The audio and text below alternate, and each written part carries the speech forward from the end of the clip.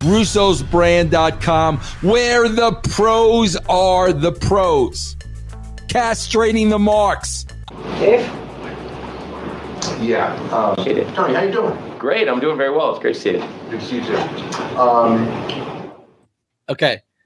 Before we get to the question, now this is after the whole Dave going, they shouldn't have won Booker of the Year. Triple H should have won it. He's had other criticisms recently, right?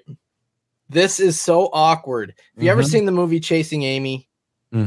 Okay, for those that haven't seen it, Ben Affleck and Joey Lauren Adams, they have a big breakup, disastrous, like brutal breakup in the movie. At the end of the movie, they see each other months or years after the fact, and it was seeing somebody, oh hey, how you doing? And it's like very awkward. That's what this looks like to me. Play that again. I want to see it again. I agree with you. I agree with you. They had broken up and they haven't talked for a while, and this is the first time seeing an ex-lover. Like that's what this reminds me of.